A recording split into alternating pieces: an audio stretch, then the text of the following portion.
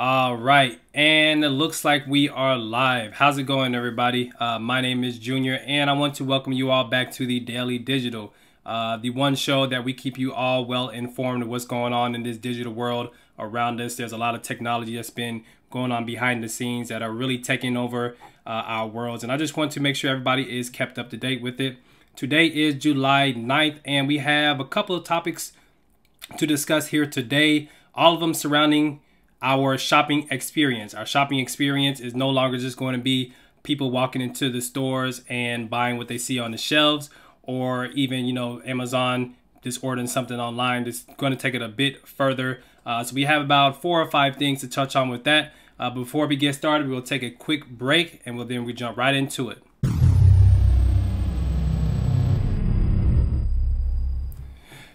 All right, so we have mostly videos here today. All of them are pretty short. I think the longest one is like 3 minutes long. I generally don't like to play the whole video out just because I don't want to make the show all about just one topic. But most of them that I have here is just going to be a couple of videos because it's really important that you guys kind of see how this technology is taking place and how people are actually using it versus just reading an article. That's just my personal opinion. So the first one comes from a company called Kroger. It's a little known grocery store.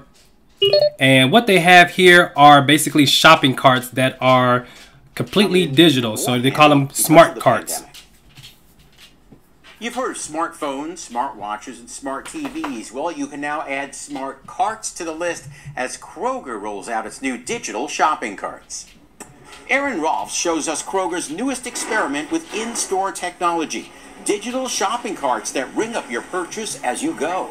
We bagged up some sweet potatoes, told the cart what we were doing, and then you put it right into the base, and it weighs it, and the little avocado will tell you how much it weighs.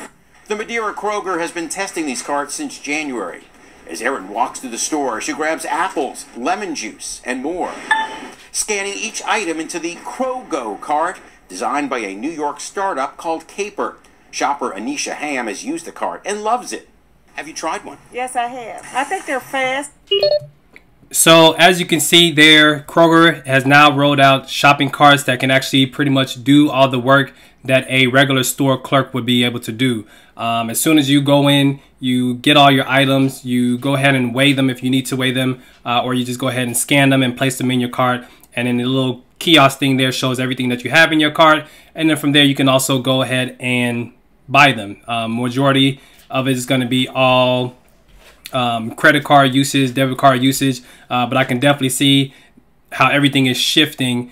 Cryptocurrency is going to play a large role in that as well, being able to purchase your items with cryptocurrency. There's not going to be any more cash, payments or coin payments or anything like that as well. So it's really interesting to see how those smart carts really take off. I'm not sure how many stores Kroger's has rolled that out into, but as time will tell, we'll see if they actually do hang around for the long run. Alrighty, and the next one here is a mobile app in which, for example, if you went to a large mall or something like that and you parked your car, you couldn't find your car, there's already apps out there that'll help you locate your vehicle, but I don't think there has been any of them that actually locate the items that you went to go in there into the store to buy. One company is actually rolling out GPS on a mobile app that will actually be able to sync up with the store that you're at, and then you can also walk around the store using your mobile device and find all of your items. And here's a quick video on that as well. At the front of the store, I'm going to search for milk. So now it shows me a map of the store, it shows me where the milk is, it zooms in on where I am, and then if I hold the phone upwards, I get augmented reality. We're using AR to understand where you are and to guide you every step of the way. Next, when you walk into the store with a full shopping list of items, we'll reorganize it to be in the right order so you can find everything that you need.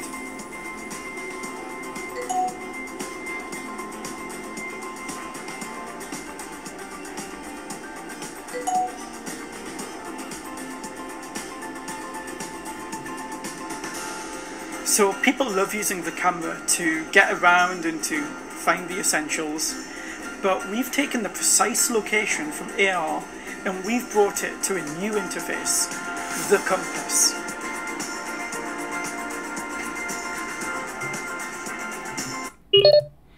So as you guys saw there, my opinion, that's getting a little bit dangerous. There's already a lot of people who walk around in the streets and stuff like that about to get hit by cars because they're too busy looking down at their cellular devices. So now you're going to have to worry about you walking in a store with a cart while looking at your cellular device or, you know, tablet or whatever, and have to worry about other people pretty much doing the exact same things. Who knows if they're going to be paying attention to you or to anybody else. So it's gonna be kind of interesting. It's going to be a lot of I don't call them elderly, but a lot of elderly people who aren't going to be used to that versus a lot of younger people who are going to be using it quite more often, and it's going to be, in my opinion, a little bit of a clash. Of course, the technology is interesting. Of course, it's pretty cool, but you have to find a way to manage it and do it in a safe manner. All right, so then the next one. We've all heard of Walmart.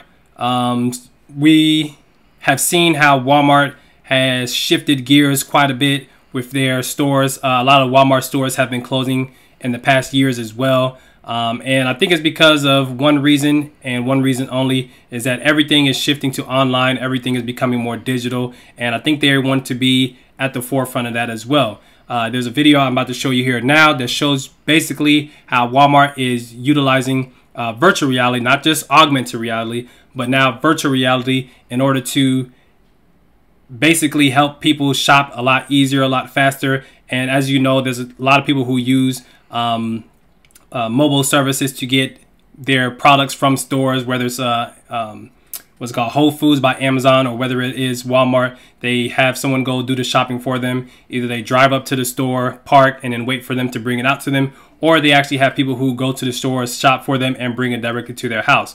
Now they don't have to just do it on their phones. They can actually do it in a virtual reality space. I will be your shopping assistant module today, but you can call me Sam for short.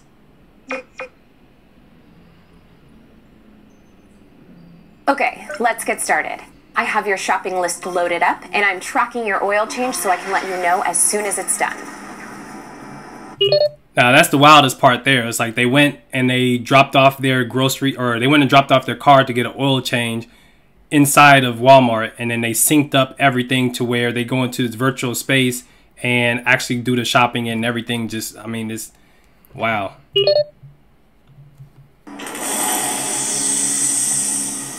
You see the tomato sauce on your left? Go ahead and grab that and then place it in your cart.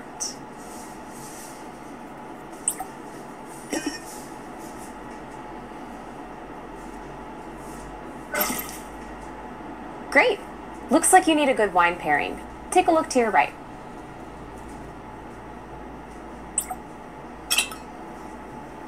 Your age has already been pre-verified through your profile, so no need to wait for an ID check.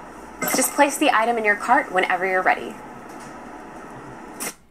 So for those who don't know out there, wine actually does pair very well with certain different types of foods. And what it sounds like is that based on their shopping list, they know exactly what type of food they're going to make, and then they just kind of guess what wine would go good with it. That's the same with like beer. I heard that you can actually pair beer with some certain type of foods, and then you can actually get the full experience of it.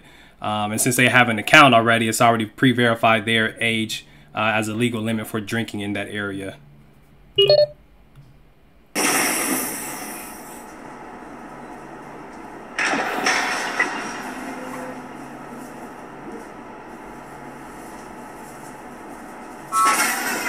I'm getting a notification from your connected smart fridge. It looks like you already have a full gallon of milk at home. Should we put this one back?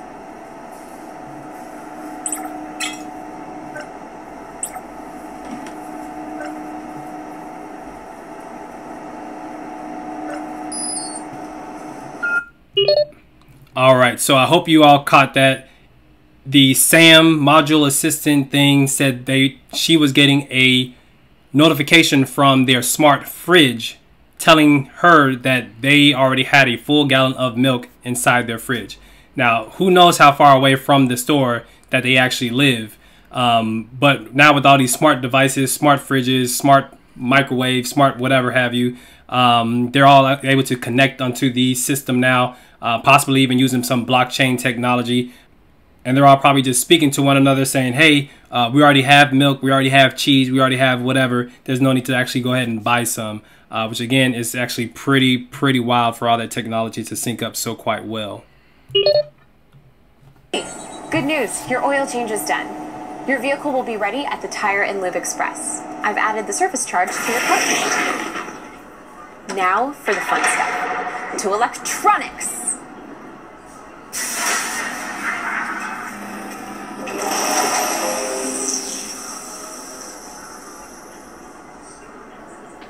You definitely saved the best for last. This TV has great reviews on Walmart.com. Add it to your cart, and I'll have it brought to the front for you. Need any accessories? Here are some options on Jet.com. Yeah, so that is a lot to unpack there. In my opinion, it is pretty wild how everything is going to change, how everything is going to work. I believe that video there was maybe like 3-4 years ago in 2018, where Walmart kind of rolled this out. So this is even before the pandemic. This is pre-pandemic when they had this vision, idea of how they wanted all this to work. So right now everything is really just taking its toll. Everything is falling in place. All the I's are getting dotted, all the T's are getting crossed. So we may actually be seeing this here pretty soon. All right, and now the next one here is not even just going to the store. Now we can just bring the store to us. Ikea, here it is. Ikea has already launched way back in 2017 a augmented reality application in which you can go ahead and scan your room inside your house if you're looking for some new furniture, and then from there you would be able to grab some of their products straight from their catalog, their online catalog, and use augmented reality to go ahead and place those items inside of your home. So as you can see here, where is it at? As you can see here, they want to buy this couch. Everything is sized properly, and they have it on their tablet. You can kind of see the rug matches up with the rug inside the room and everything. The table on the right matches up as well. So you can kind of guess what it will look like in your space without having to go to the store, you know, blindly guess what it is and then actually bring it back, bring a tape measure to the store also, make sure everything lines up. Here is a red couch they want to place in that corner, seeing how it fits. Here they just have a chair next to a fireplace. I mean, everything just kind of works out to be where it is a seamless process for you to be able to purchase something without having to guess whether it'll look good or guess whether it'll fit, and then bringing that in with augmented reality technology through your mobile device, through your tablet device, and then actually place it in the room to where you can actually see it, view it, and make sure it is the best fit for you. They are not the only company that has been doing it. Amazon actually rolled that out as well. I don't believe I have an article on that one, but Walmart, here we go back again with Walmart. Walmart is actually doing that as well. June 23rd, 2022, which was literally just about a month ago, they said that they will be rolling this out to consumers this month in July. And their biggest thing is people going back to school for college and stuff like that. This is a short video here. It's like 30 seconds, I think.